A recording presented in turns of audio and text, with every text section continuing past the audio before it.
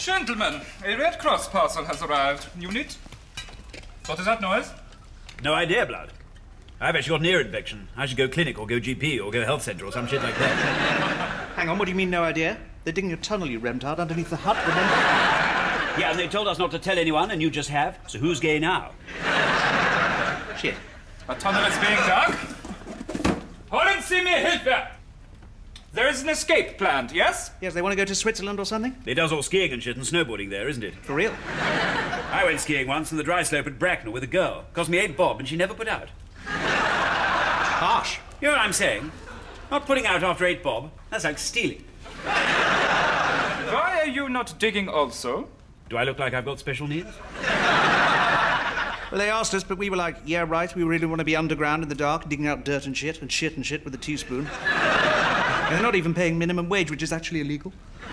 They're putting the soil in their trousers and getting rid of it outside. Which is nasty. Earth in your trousers? That's where your balls and everything is. That's well skanky bread. What is that? That's the secret signal. We're supposed to knock back to say the coast is clear or something. Give the all clear signal. No way, you massive gaylord. What are you going to do? Shoot me in the head with your gun? This isn't Nazi Germany. Yes, it is. It actually is. Nazi Germany is like literally exactly where we are. Give the all clear signal. And I am not a gaylord.